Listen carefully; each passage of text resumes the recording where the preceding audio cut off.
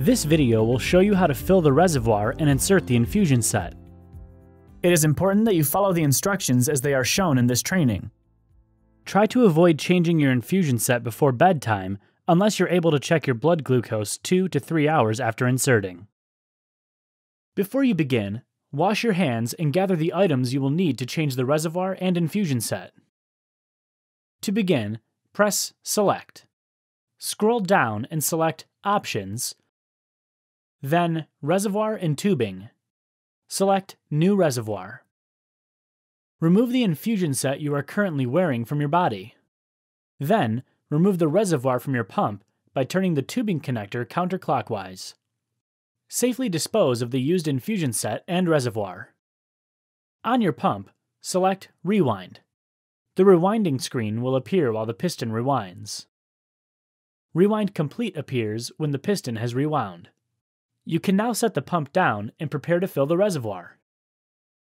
To reduce the risk of air bubbles, make sure the insulin vial is at room temperature. Wipe the top of the insulin vial with alcohol and wait until it dries. Remove the new reservoir from the package. Pull the plunger so the top O-ring is positioned at the amount of insulin you plan to put into the reservoir. Be careful not to pull the plunger completely out. Hold the reservoir by the blue transfer guard and connect it to the insulin vial by pressing down. Do not push down on the plunger during this step. Keep the insulin vial upright, place your thumb on the plunger, and firmly push the air from the reservoir into the insulin vial. Holding the plunger with your thumb, flip the insulin vial over so it is on top. Make sure you are holding the vial with your other hand. Slowly release your thumb pressure from the plunger rod, and the reservoir will start filling with insulin. When the reservoir stops filling, pull down on the plunger until the top black O-ring lines up with the desired amount. Tap the reservoir hard enough to make the air bubbles rise to the top. Slowly push up on the plunger rod to move the air bubbles back into the insulin vial. Pull down on the plunger to fill the reservoir to the number of units desired. Repeat as needed until air bubbles are removed from the reservoir. Look in the window of the blue transfer guard to make sure no air bubbles remain. To avoid getting liquid on the top of the reservoir, flip the vial over so it is upright. With the vial down on the table, hold the transfer guard with one hand. With your other hand, turn the reservoir counterclockwise and then pull straight up to remove it from the transfer guard. Be careful not to press on the O-rings. Disconnect the transfer guard from the vial and dispose of it properly. Remove the infusion set from the package.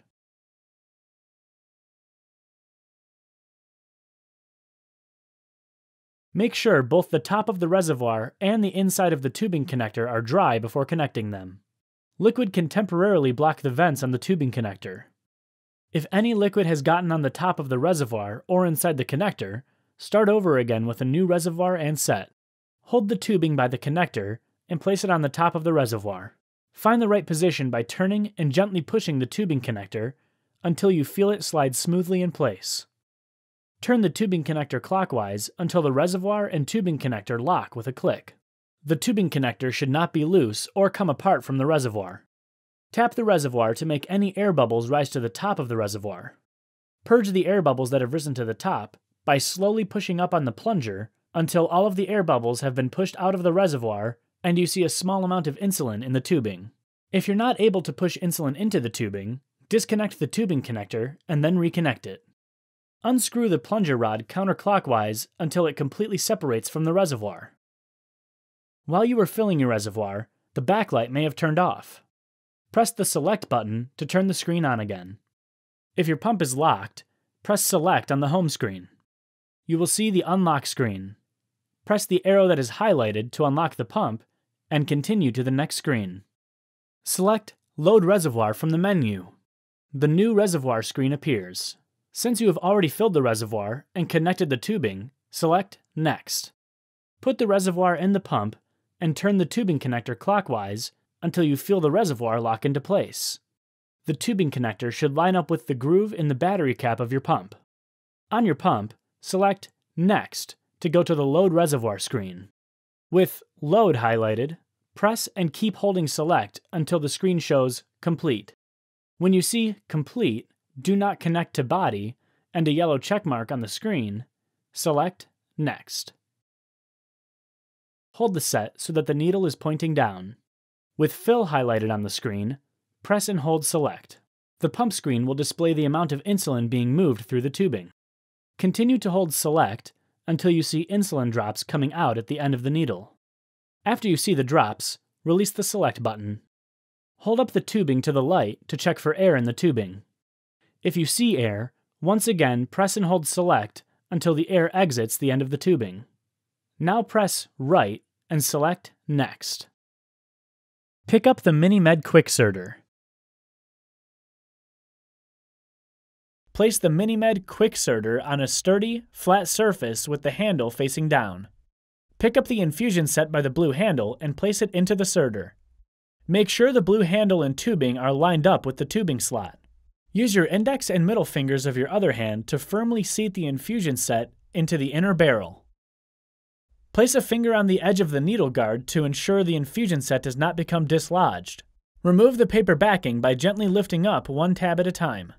With the serter in one hand, pull down the handle until it clicks. Keeping your fingers away from the two green side buttons, twist and loosen the needle guard, then pull straight up to remove it. Choose an insertion site from the shaded areas. Be sure to avoid the 2-inch area around your belly button, any hardened or scarred tissue, and the previous site you've used. If you give insulin repeatedly in the same area over a long period of time, it can cause the tissue to thicken and insulin won't be absorbed properly. Rotating your site is key to keeping your infusion sites healthy. Clean your infusion site properly with an alcohol wipe or prep wipe. Allow your site to air dry. Place the Quickserter flat against your body over the prepped site. With the serter secure against your body, press the two green side buttons at the same time to insert the set. Place a finger on the blue handle to hold the infusion set in place. Push down on the release button and pull the serter away from your body. Place your fingers on the infusion set and pull the introducer needle straight out. Smooth down the adhesive. Fold the blue handle over the needle until it locks into place and dispose in a sharps container. Now that the introducer needle is removed, the cannula is empty and will need to be filled with insulin. On your pump, select Fill. The Fill cannula screen will appear with either dashes or the amount you previously used. The amount needed to fill the cannula depends on the length of cannula you are using.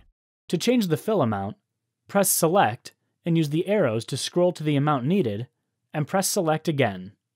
If the amount is correct, press down to Fill Now. Press Select.